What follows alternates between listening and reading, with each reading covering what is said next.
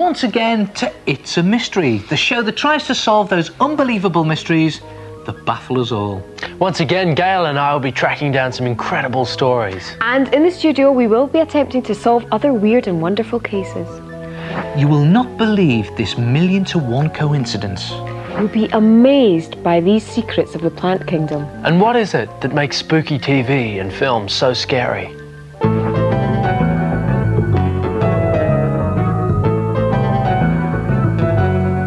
Okay, let's kick off today with a bit of a spooky story that has a very funny ending.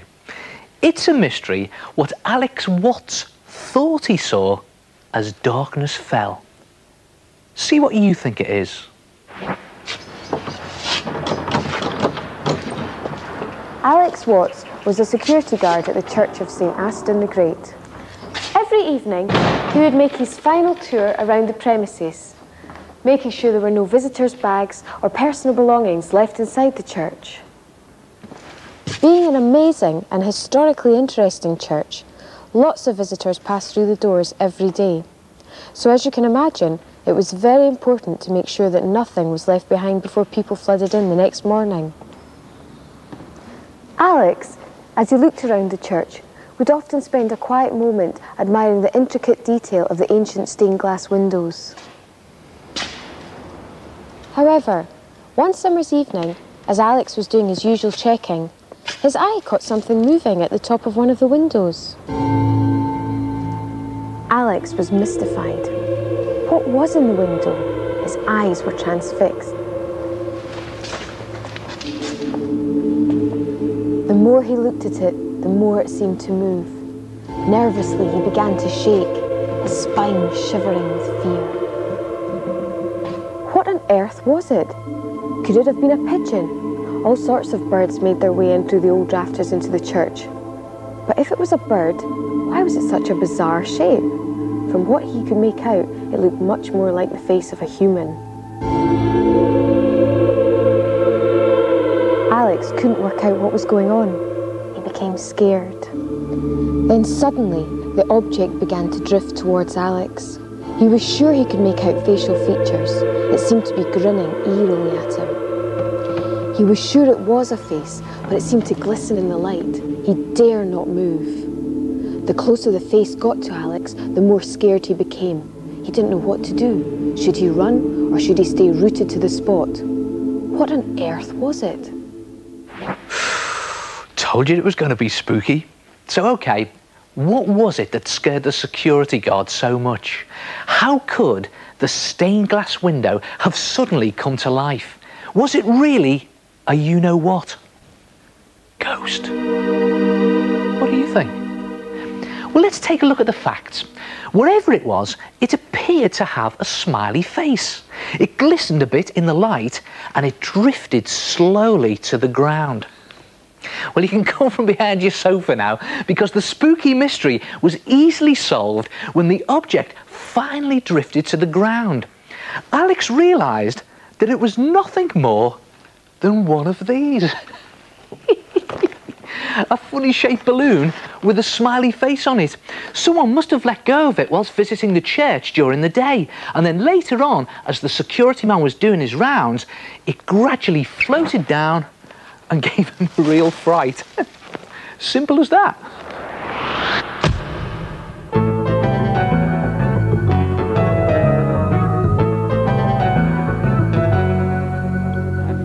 Okay, here's a good one for you. It's a mystery how weird and wonderful the plant world can be. Now watch this, little experiment for you guys. Put these blindfolds on.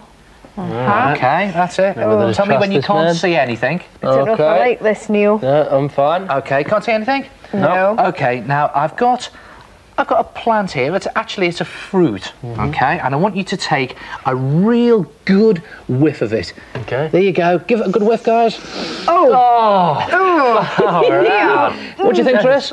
Good whiff. It smells like my sock. Go on, Gail. Oh, Neil, no, I'm sorry. Take it away. It smells like it's like rotting rubbish. It's disgusting. Oh, All right. I can still smell it. What is it? Sorry about that one. I'm not telling you. Sorry about that one.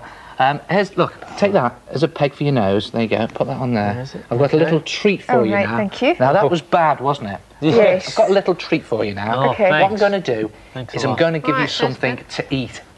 Okay? Oh, with a pit. Oh. Right, here we go. There we go. I don't want you to smell that other thing, you see. Now, this is something to eat. Here we go. Here you go. That's it, in your mouth. There it goes. That's There it quite goes. nice. It's a bit like custard. What do you think of that, then? That was good. Okay, take off your blindfolds and your pegs Oh, out. That was good, actually. and see what it is that you smelled and ate. It's exactly the same thing. I can't believe you did that. Exactly the Wow. same thing. Now, it's called a durian fruit, and it's from the durian tree, which grows in forests in Southeast Asia. And get this, it's actually rated by many people as the world's most delicious food. Well, I've got a little plant that is absolutely fascinating. It eats flesh. Oh, this just gets better all the time. It's not human flesh, it's flies' flesh. And believe it or not, the larger tropical ones will even trap little animals like frogs. This is the meat eater of the plant world, the Venus flytrap. Insects are attracted by the red colouring and the nectar at the base of these spikes. On each trap is up to 40 trigger hairs, and these trigger hairs can detect movement. So for example, if a dead leaf fell onto the sensitive trigger hairs and didn't move, the plant jaws will stay open. But if something like an insect was moving around on the hairs, the plant reacts as if dinner has arrived and the jaws of the trap snap shut. Well, Amazing. I've got one for you. Check out this little fella.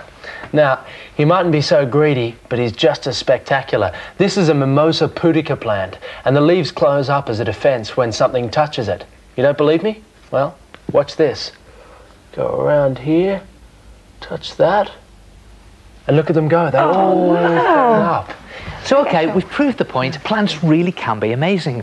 And, you know, if you think about it, we actually rely on plants an awful lot in our day-to-day lives. In fact, all of these things come from plants in some way.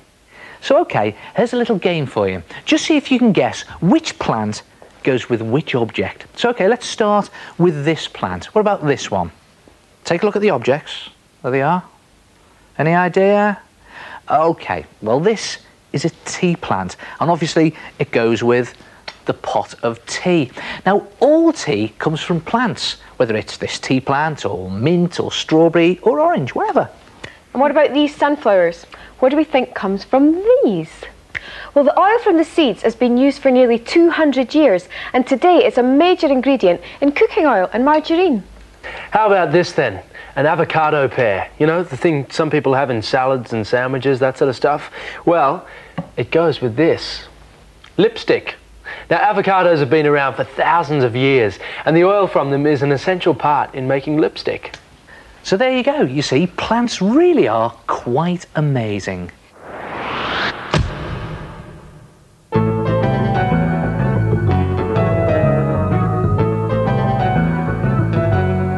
It's a mystery just how big a coincidence can be.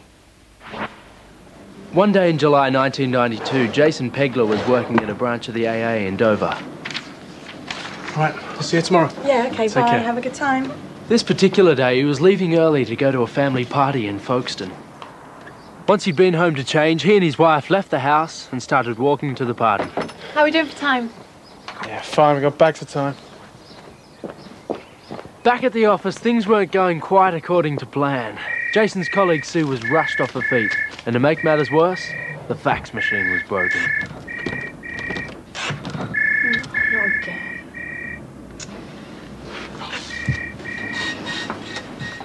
Jason knew how to fix it, so Sue hurried to the phone and dialed his home number.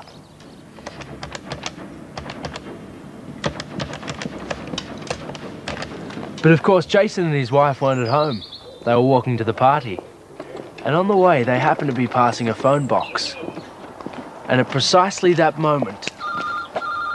I'll go and answer it. Tell them that they've got a wrong number.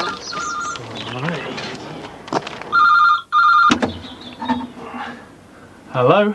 Hi Jason, it's Sue. Listen, I'm having a few problems. Sue! How'd you know I was here? Oh, you said you'd be at home before the party. Listen, I'm having a few problems with the fax machine. Sue, listen, this is a phone box. I'm not at home. Oh no, look, stop. You've called a phone box. Look, stop messing around. How can I fix this fax machine, do you know? Jason couldn't believe his ears. It took him a few minutes to finally convince Sue of what had happened.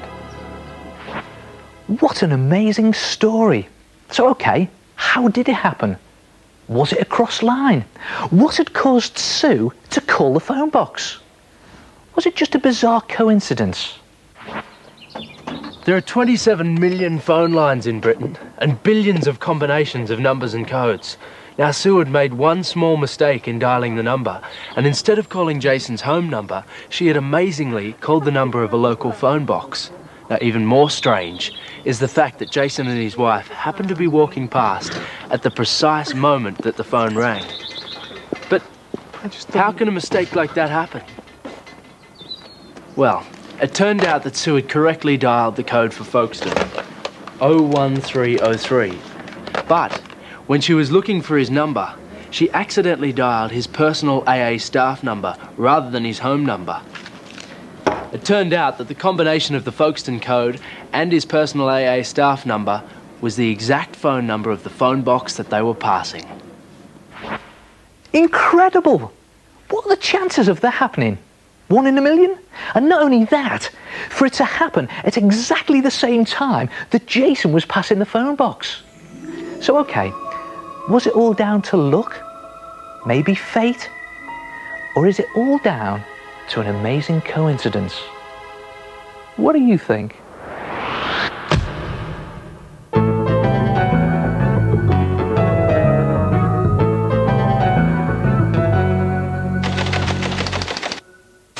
Hi, I'm Nicholson. I work here at the Cornwall Wildlife Trust, where we look after the wildlife and wild places of this county. A few years ago, I came across some strange coloured creatures I'd never seen before.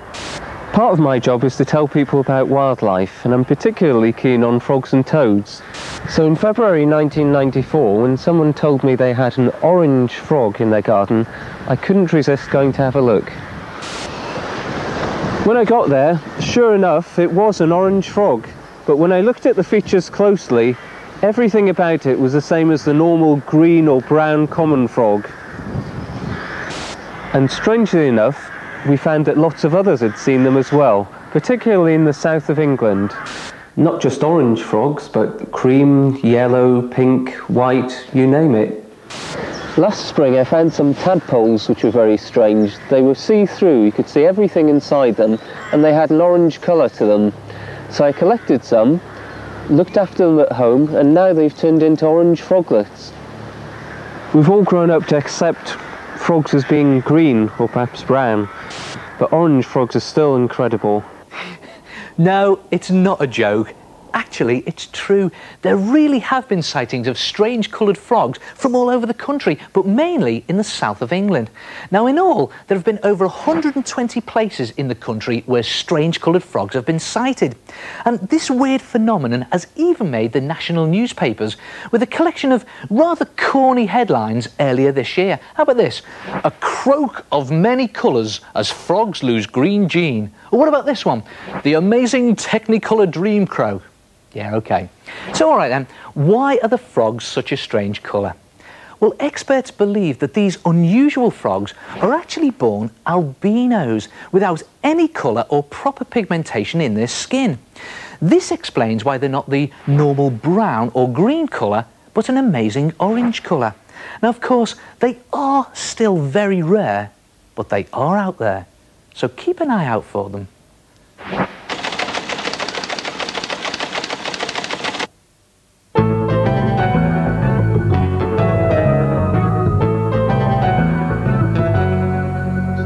Right, guys, I got something for you. It's a mystery how spooky music can be. What do you mean by that? Well, when you listen to music on CD or radio or cassettes, it can spark off a whole range of powerful emotions, can't it? Yeah, so what's the point? Okay, well, listen to this piece of music and then tell me how it makes you feel. Okay? Hyper. Yeah? Yeah, good. It's got a good sound, yeah. Okay, now listen to this.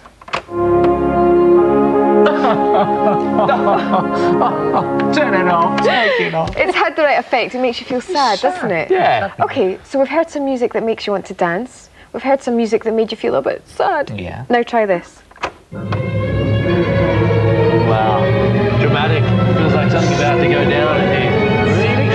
Yeah. Well, that is scary enough. But what happens when you combine scary music with scary pictures on the telly? Well, remember my story about the security guard in the church? Let's take another look at it. However, one summer's evening, as Alex was doing his usual checking, his eye caught something moving at the top of one of the windows. Alex was mystified. What was in the window? His eyes were transfixed. The more he looked at it, the more it seemed to move. Nervously, he began to shake, his spine shivering with fear. Very Pretty scary stuff. Now, was it all down to the story and pictures, or could the music have had something to do with it? You would always think that it'd be the pictures. Yes, I mean, telly, you know, pictures. Very many bumps on the back of that thing. That's what makes you jump. Well, a lot of people think that, but although they think that, the pictures are not the most important thing in TV. Sound is just as important too. Take another look at it, but this time without music. One summer's evening, as Alex was doing his usual checking, his eye caught something moving at the top of one of the windows. Alex was mystified. You keep waiting when they go to reveal what it is. You wait for the music, don't you? It's a scary bit, it's a scary bit. The more he looked at it, the more it seemed to move. Nervously, he began to shake, his spine shivering with fear. Not scary. You want the music, don't you? Yeah. I've never wanted it. It makes such a difference, doesn't it? Yeah. Yeah, yeah. So it does add that extra layer of atmosphere. Now we're going to try it again, okay? But I've got another piece of film. Have a wee look at this one. Boring. Okay. Boring. All right, we've had enough of that. Yeah. Nothing. Okay. Yep. Spider just walking across screen. Get shut of it, yeah. No music. Nothing. Now watch it again, but with a certain kind of music. That's great. I want a spider as a pet. Get me one. It's like But do you really want one? Watch it again, but this time a different kind of music. That's really silly. Oh, hold on, look at that. Tristan, you still want a spider. Very ominous, really isn't it? creepy, isn't it? It makes such a difference. Now we're going to have a final go, guys. Okay? Have a look at this piece of film. Very flat. Yeah, nothing's happening at all, is it? Yeah. Now with music. Okay. Oh, it's a comedy. You would think that, but you recognise the music. Look at the funny green children. It just doesn't work together. Now, finally, we've got another piece of music on that same piece of film. Oh, that's better. It's like Star Trek or something, isn't it? The That's really children quite scary. It's like the space monsters are coming. taking over the world. But did you realise that music would make such a difference to the picture? Yeah, really did. Yeah, doesn't it? Yeah. So there you go, the mystery is solved. Music can be very scary, a bit scary, and not scary at all. Oh, and by the way, next time you're scared by something on TV, just go and turn the sound down. It works for me every time.